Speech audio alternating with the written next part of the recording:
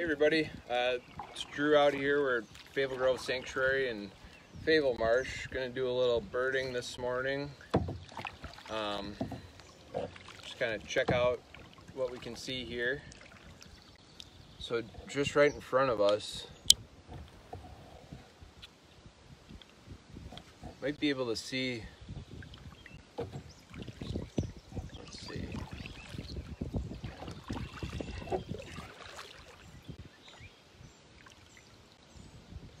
I don't know if these are turtles bobbing their head up and kind of foraging at the surface.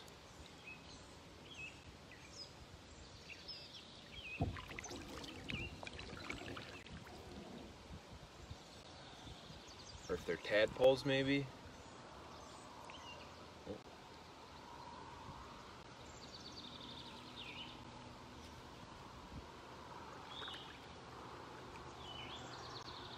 We're out here at Faville Marsh, so this is right off of Highway 89. Unfortunately, you might be able to hear some of the cars driving by. There's a yellow-throated vireo, some blue-gray gnatcatchers in the woods just over this way. A house wren in there.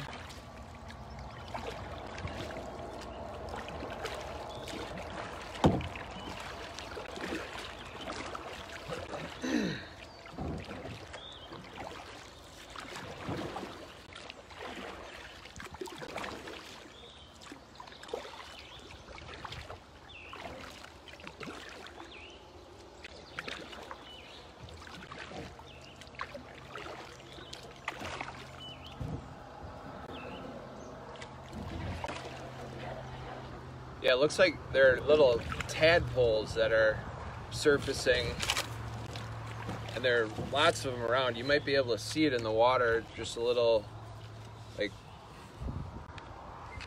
little disturbances.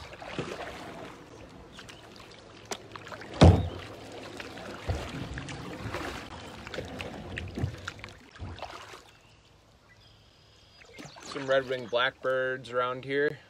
Looks like there's a kingbird right in front of us. You can see it. It's right on that branch there. You can hear it. Just did a little peep.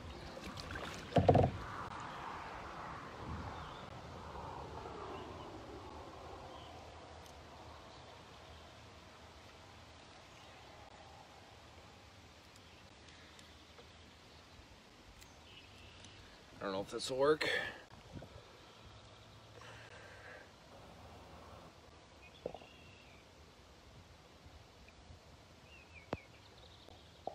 It's too hard. But there, it just flew away. Eastern kingbird.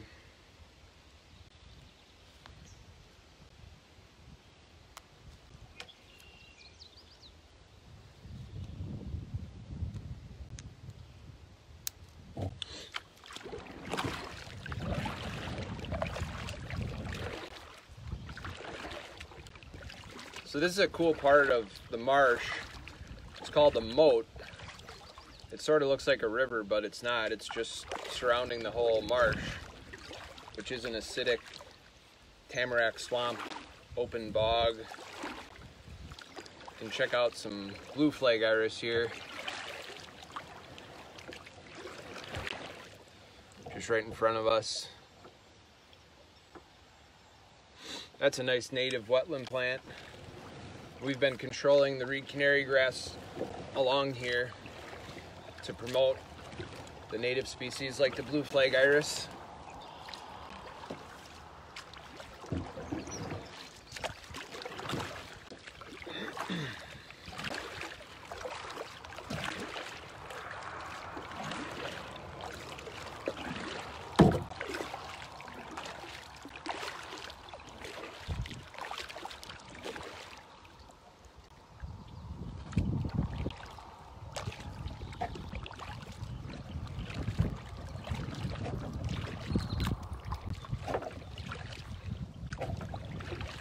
Looks like a red-winged blackbird's carrying nesting material over here.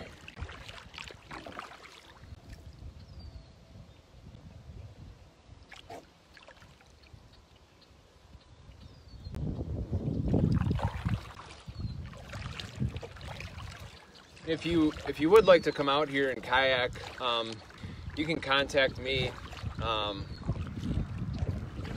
You know, it's nesting season, so we don't want to disturb waterfowl and stuff that are nesting in here, and it is a little difficult to access, so I can give you instructions on how you might go about doing that. So you can just email me. You can find my information on the Madison Audubon website.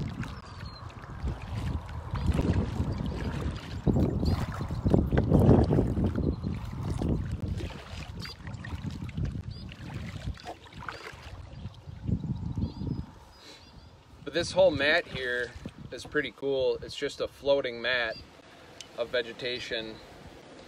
You can kind of see how buoyant it is. There are lots of different rush species out there and some emergent vegetation. But we'll get sandhill cranes nesting out here.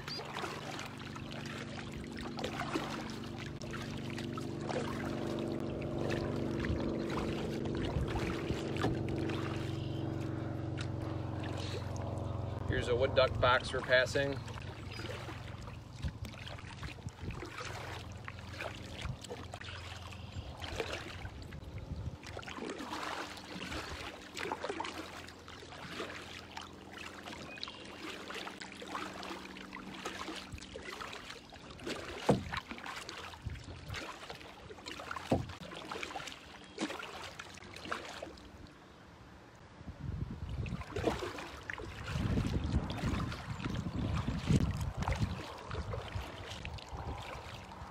So on the left here is a prairie restoration. I think it's about 8 years old now. There are some willows on the edge, but overall the prairie looks really nice. There's lots of spiderwort blooming in there right now. Lots of golden alexanders and pale purple coneflower.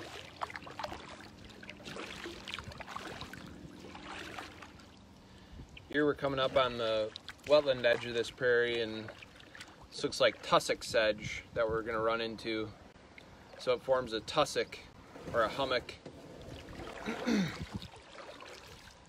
And those sedges are fruiting right now.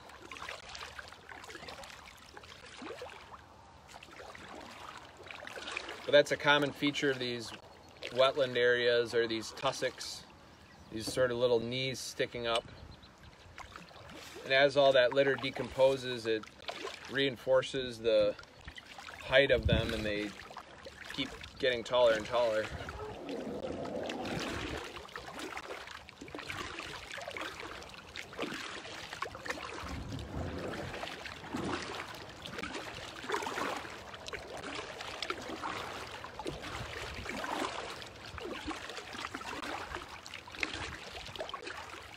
Coming up on a muskrat house here.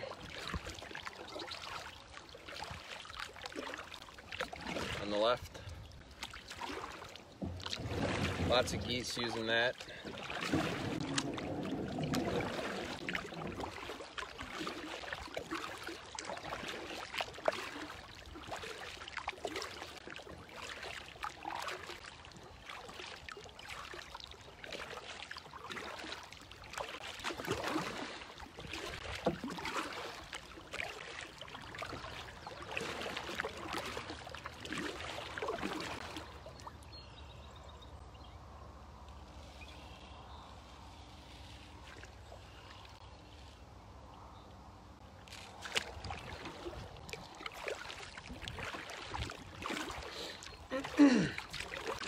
So this is interesting. Looks like this is pickerel weed in front of us here. That's a nice native species, and we've spread the seed in here just on our left. Right there, that big leaf. We've spread the seed in here, but we spread it on that side along the wetland edge there. And I've seen flowering individuals along here, so the seed must be spreading around on its own.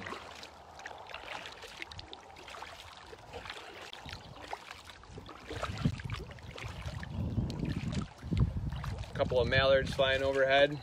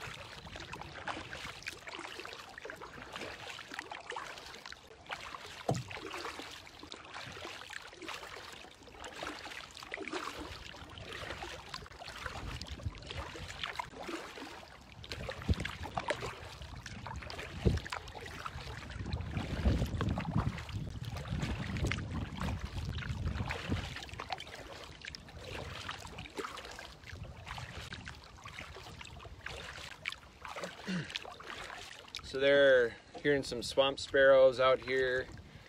Out on this mat, there are yellow warblers. Like I said, sandhill cranes nest out here.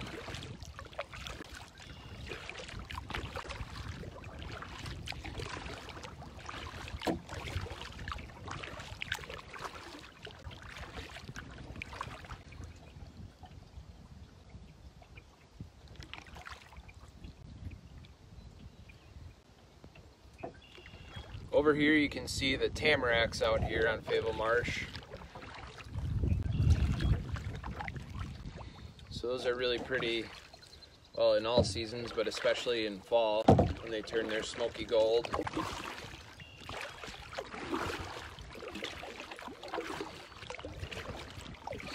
Lots of red-winged blackbirds out here.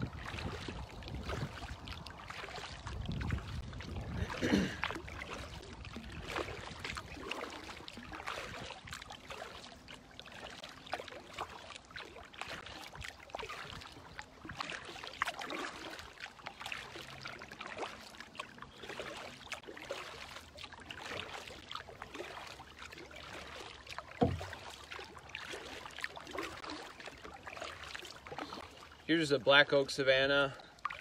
You can get here off of 89 if you park at Buddy's. A couple of wood ducks flying away.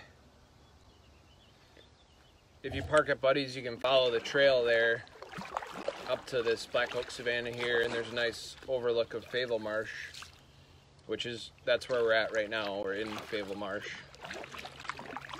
You can see there's lots of blue flag iris here now.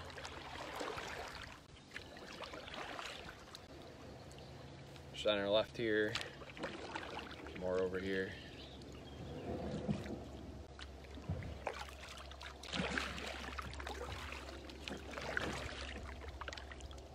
See a grackle just flew by. There's a warbling vireo in the trees over here. Common yellowthroat.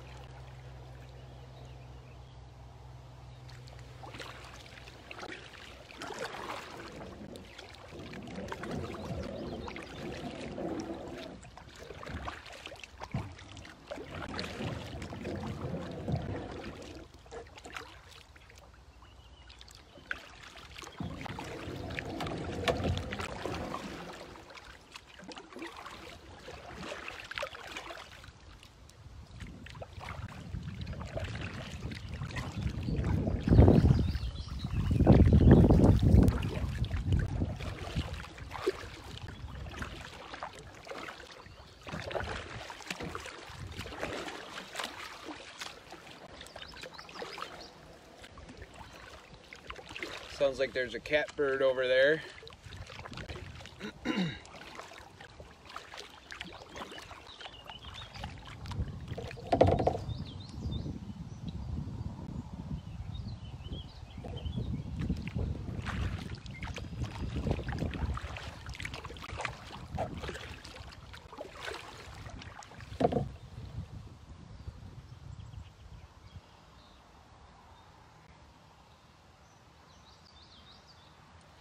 Looks like we've got some mergansers up ahead.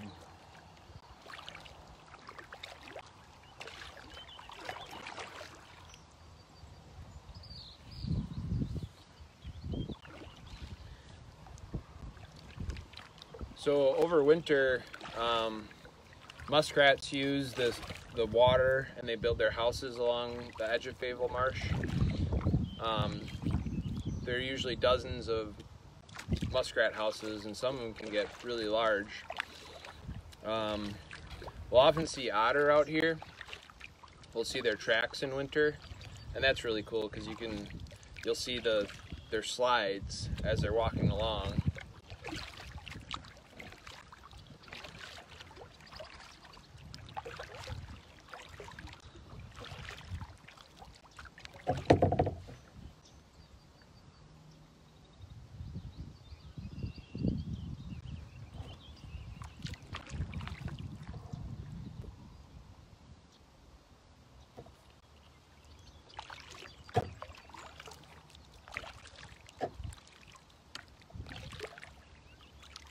Might be able to see the mergansers up ahead.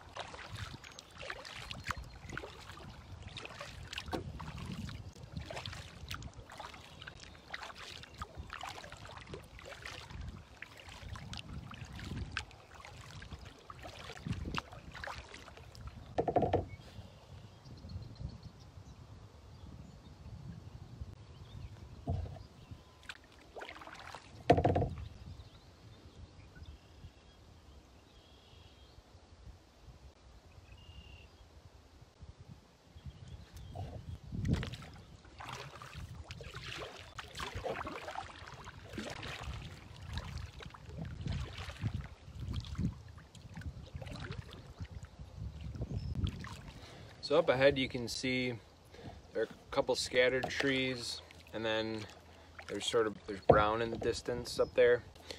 It's an egg field that Audubon now owns, and that'll eventually be planted to prairie. But this past winter, all along here we cleared out trees and brush. Before this past winter, you wouldn't have been able to see that egg field there. There were so many trees and stuff through there.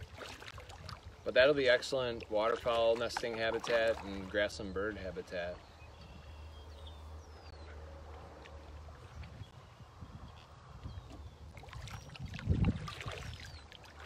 There are more swamp sparrows out here. See, a great blue heron just flew off a wood duck box. There's another one on it. Looks like there are 3 herons over there.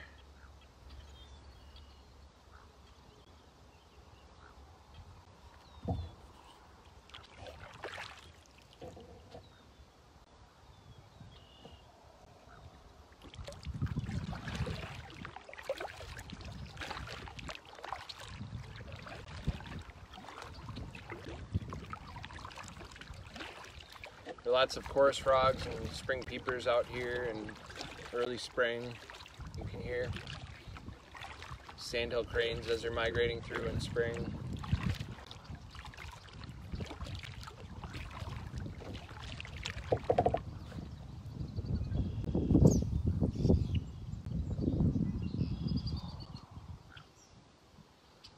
That great blue heron just took off.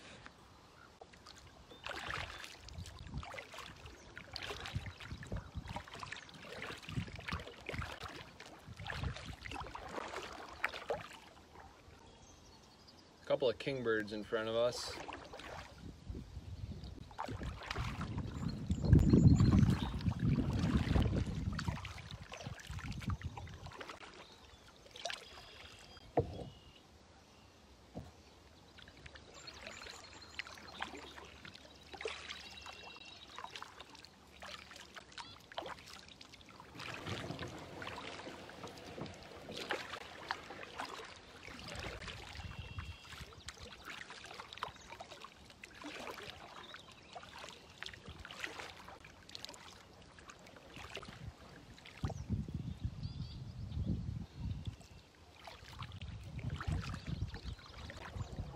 So Galen was asking why the egg field looks bare. You can see it's not very green there. We talked to the farmer and he said that the geese have been grazing there, and they've grazed a big portion of that field, unfortunately.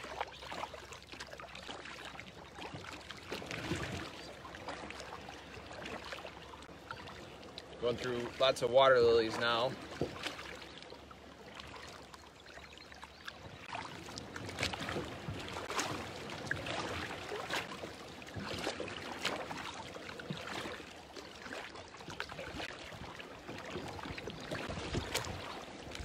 So up ahead here is a cool feature of the marsh, kind of interesting. Get out of these water lilies, kind of loud. There are a bunch of herons over there.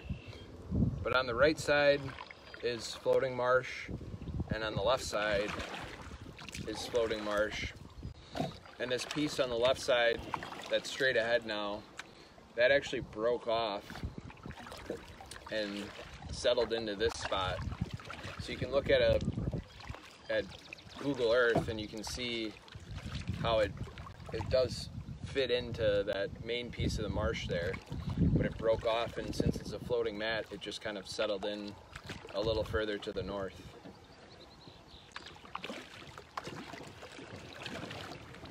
But it's a really neat little island of floating bog mat.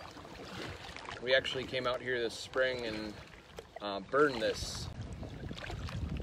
Sort of interested to see what the response of the vegetation will be.